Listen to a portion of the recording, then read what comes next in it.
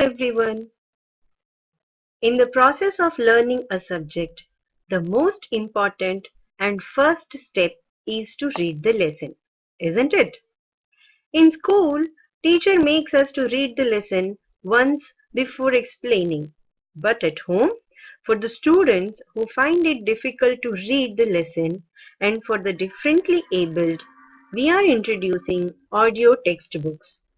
These will help you to listen and read the lesson while going through the text. Our state government has provided us with PDF of the textbooks. So let us start reading the lesson. Third chapter in our English textbook is What Can a Dollar and 11 Cents Do? So shall we start reading? An 8-year-old child, Tess, heard her parents talking about her little brother Andrew. All she knew was that Andrew was very sick and her parents did not have enough money for the treatment.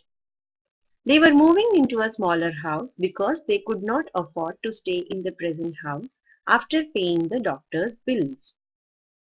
He needed a costly surgery now and there was no one to loan them the money. So her parents lost their hope and gave up their efforts. When Tess heard her daddy say to her tearful mother, "Only a miracle can save him now," she went to her room and pulled a jar of coins from a cupboard. She poured all the money out on the floor and counted it carefully, holding the jar tightly. She made her way to the medical store and placed it on the glass table. "What do you want?" asked the chemist. "It's for my little brother," Tess answered. "He's really sick and I want to buy a miracle." "We don't sell miracles here, child. I'm sorry," the chemist said, smiling sadly at the little girl. "Listen, I have the money to pay for it. If it isn't enough, I can try and get some more. Just tell me how much it costs." At the shop there was a well-dressed customer. He bent down and asked the little girl, "What kind of miracle does your brother need?" "I don't know," she replied, with her eyes welling up. "He is really sick and Mummy says he needs an operation, but my daddy can't pay for it. So I have brought my savings." "How much do you have?" asked the man. $1.11, but I can try and get some more," she answered, barely audible. "Wonderful," smiled the man. $1.11, the exact price of a miracle for your little brother." He took her money in one hand and held her hand with the other. He said, "Take me to your home. I want to see your brother and meet your parents. Let's see if I have the kind of miracle he needs." That well-dressed man was Dr. Carlton Armstrong, a famous neurosurgeon. He had Andrew admitted to hospital where he operated on him without any charges. Within a few weeks, Andrew was back at home and doing well. That surgery, her mum whispered, was a real miracle. I wonder how much it would have cost. Tess smiled.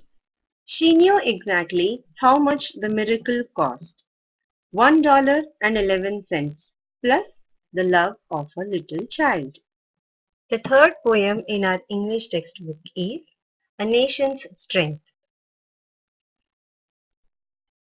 The poet of this poem is Ralph Waldo Emerson. Now let us read the poem. Not gold but only men can make a people great and strong. Men who for truth and honor's sake stand fast and suffer long. Brave men who work while others sleep, who dare while others fly. They build a nation's pillars deep and lift them to the sky. Children, listen to the poem once again and read it on your own. Wilma Rudolph was born in a poor family in Tennessee. At the age of 4, she had pneumonia with scarlet fever, which left her paralyzed with polio. She had to wear a brace, and the doctor said she would never put her foot on earth.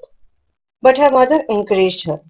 She told Wilma that with God given ability, persistence, and faith, she could do anything she wanted.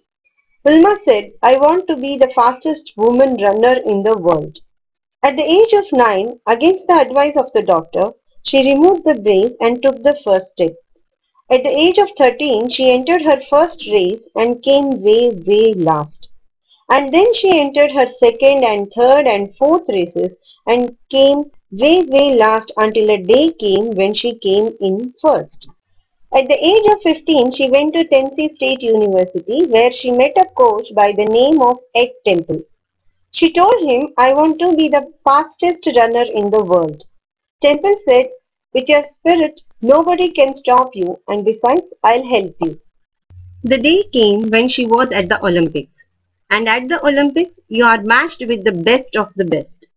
Wilma was matched against a woman named Uta Hain, who had never been beaten.